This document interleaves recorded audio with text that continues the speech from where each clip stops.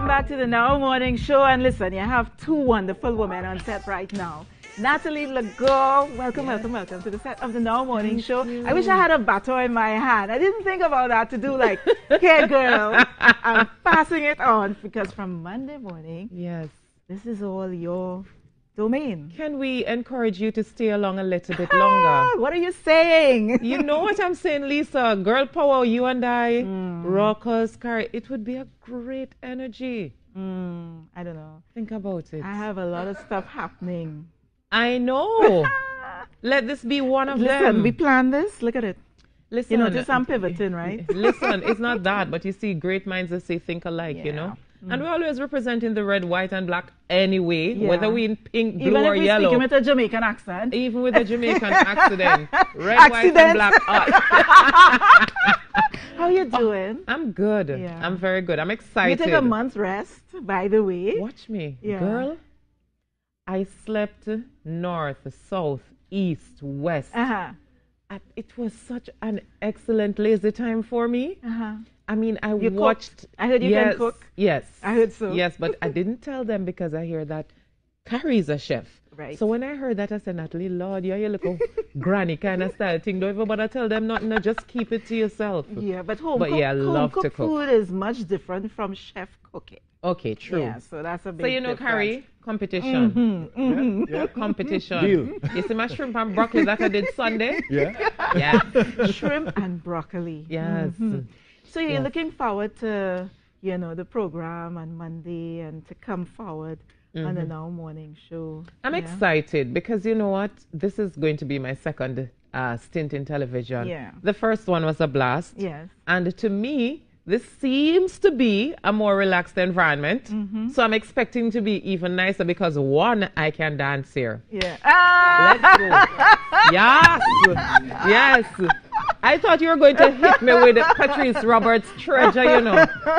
I don't have the Trini wine, though. Yeah. I have a little Jamaican thing, but I definitely don't have the Trini wine. But, you know, I think it's going to be beautiful because the show is meant to have everything in it. Yeah. Still bring that mix of entertainment, information, but more importantly, still give you that news and current affairs, but with that positive, you know, palatable positivity, but giving you the news and current affairs that you need to have, you know? Because I think that persons need to know. They want to know, but they don't need it in that heavy way. But I leave that to you guys now. Yes. Right? I find you too happy saying that. You have this guy, you know, she looks like me when I was leaving CNC3, very happy. Girl. She be looking too happy. Behave yourself. Behave yourself. Right, Rockers? Natalie. Why are you looking so happy? Natalie. I remember my last day. I was ecstatic. You are something else, you know. Listen to me. I love you so much, huh? It's something else. No, but it's true. But you know what? It's the thing with me is that regardless of where I'm at in life, I'm a happy person. Eh? Me too. Yes, I know that. We're happy people because you know what? Yeah.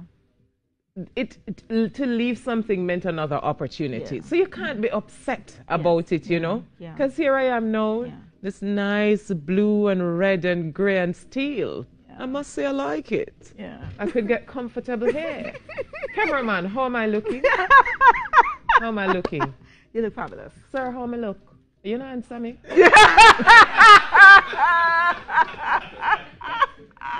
Answer the woman. Yes. How am I looking, sire? That was my attempt at a Jamaican accent, by the way. Answer the woman. No, that's not bad. Okay. It's a lot better than people saying, go and yam the food. No, miss. Yam is a provision.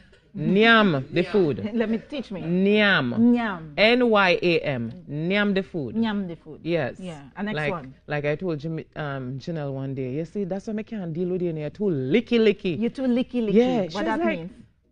Oh gosh, you Jamaican, what do you mean by that? I was like, you're too greedy. You're too craven. You're too craven. Yeah, craven. Craven. Yeah, it's not craven. It's not craven. Okay, so you're too craven. Craven. You're too craven. Yeah. You're too craven. Next one. Yes. I'm going to teach them. Don't worry, I'm going to teach you a lot again. You see, ever hear, sir? Rockstone a river bottom, no know say sun hot. What that mean? Whoa! Rockstone a river bottom, no know say sun hot. Rockstone on the river. You tying up my tongue now. Rockstone. A river bottom. A river bottom. So the rockstone at the bottom of the river does not know how hot the sun is. Privileged people. Okay. It's talking about privilege. Yes. So you're in this nice, cool place. So you don't know how hot that sun is out there. You're not feeling the burn. Rockstone a river bottom. No, it's the sun hot. Yes. Yes. So what are you looking forward to most over the next year or so? I think one of the things that I've learned from my 6 months at CNC3 is that people love personality. Because you have a lot of talent here. You have a lot of people with good information, people who can do an interview. Not that they don't love my interviews, but I think one of the things that has resounded with the people is that personality. They wanted to get, they wanted to know you, you know, as compared to just sitting and having this facade of being perfect. Sweet Papa Jesus, there is no perfection here. None. It's not close. Y'all know me half dead. I'm good with it. Y'all have to be good with it too. You half dead, you know? You're certainly not half dead. I'm full of life. What? Oh God, the body kind of half dead, Lisa. I'm good with it, you know. You know? Yes, man. Oh gosh, when you have them kind of challenges, you feel like you're climbing Mount Everest every day. But what I like about you, though, is that you are so analytical. You know, and you do your work, you do your research. And you're so thorough. Thank you. You know, and you're so grounded. I've been listening to you on I-95, and you do your work, you know. You too. Well, but, and I was telling each other, yes, you know, so, I was telling Lisa, I can't do the show without her, you know. Girl, just keep your phone on. Because the reality is that when it comes on, especially to the cultural stuff, it doesn't matter how long I'm here, I'm not going to be able to have it. You know, compared to somebody who's been invested all their life. Girl, I be calling you right through. Just answer your phone. When you see me send a message, just answer it because me gonna need help. Even before this, I see Natalie Lego call, you know, I'll answer. You know that. You know that. So, thank you. I appreciate that. So, I love you. Yeah, love you too. So what are you looking forward to? Now that you're going to be leaving TTT. Well, let me become what I'm going to do, the interviewer for a bit. What I'm going to? Yes. I shouldn't really say until they say. You know, it's a project.